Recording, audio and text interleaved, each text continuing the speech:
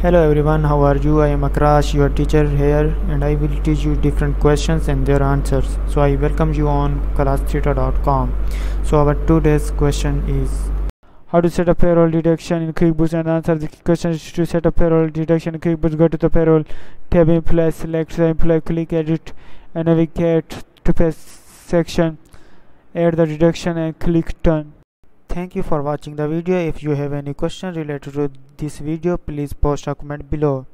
If you have any question in your mind, you can also post on the website and I will be answering you in the next video. Thank you for engaging with us. Until next video, bye bye.